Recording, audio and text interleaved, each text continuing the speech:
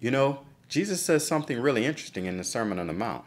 He says, if you're bringing your offering to the altar and you remember that your brother has something against you, that you should leave your offering, go and reconcile with your brother, and then come back and present your offering. So that's basically implying that reconciliation is more important than tithing. Why could that be? In the next chapter, he says, if you haven't forgiven someone of their sins, then God won't forgive you of your sins.